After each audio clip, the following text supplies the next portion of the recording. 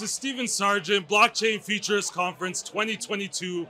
We're here with our friends OMNIA Protocol, and we were able to rope in Matthew Sampson from Grey Wolf Analytics to talk to us a little bit about consumer protection and anti-scam protocols. Matthew, tell us a little bit about who you are and what your company does. Yeah, so my name is Matthew. I'm from the East Coast in Canada, born and raised. And I work for Grey Wolf, and what Grey Wolf does is we do scam response and prevention.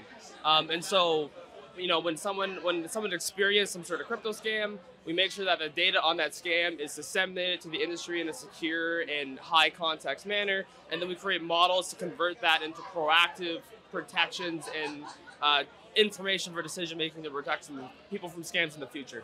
We just had FinTrack here who said they're going to come back and they're going to talk to us a little bit. But tell us how important this information is to get out to the public and to your customers in order to protect themselves, but also balance their privacy. Yeah, like risk mitigation is all about information. So like when you think about falling victim to a scam, it's because there is something that you didn't know, right? Like if you knew all the details, you wouldn't fall victim to it because you would know that, you know, I'm not getting the return that I want, or this isn't a legitimate service.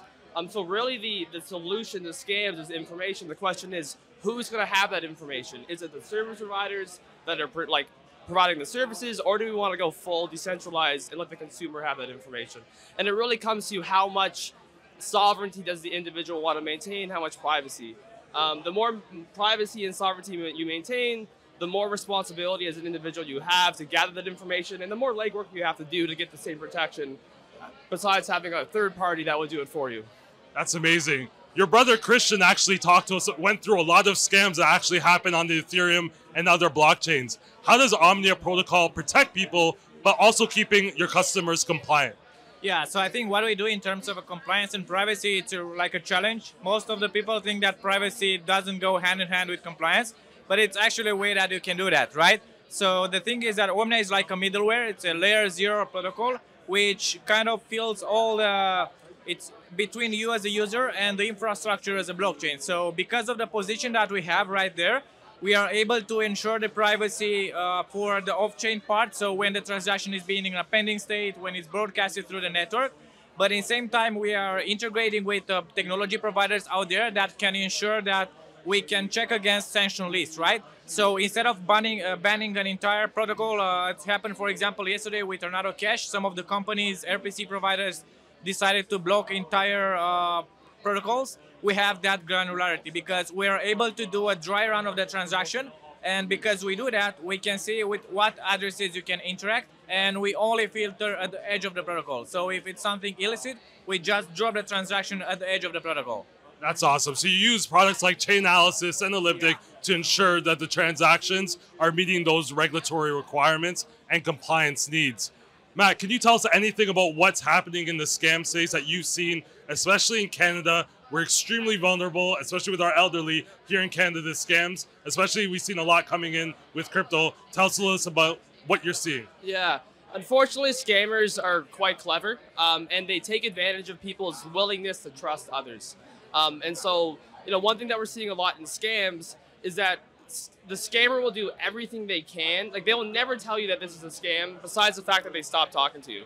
Like, we've seen cases where someone has made a fake financial crime government expert, and you know, typically what happens in a scam, if you have an investment scam, you would put your money into it, and you would get these amazing returns that aren't real.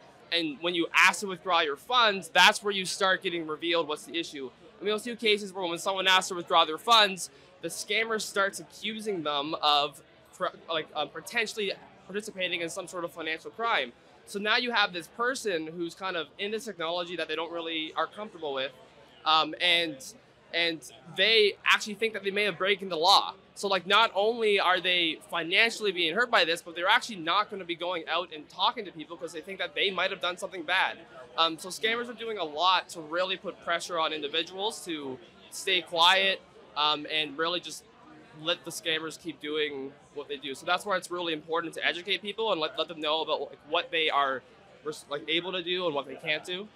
Awesome. Now, Alex, before we go, what are some of the things that you're seeing, some of the trends that you're seeing when it comes to privacy and security? I know Christian labeled several different scams sandwich attacks, several different areas where illicit actors are gaining hold of that information that you're trying to keep private and help out your customers. Talk about some of the trends that you're seeing emerging that your technology is helping to deter.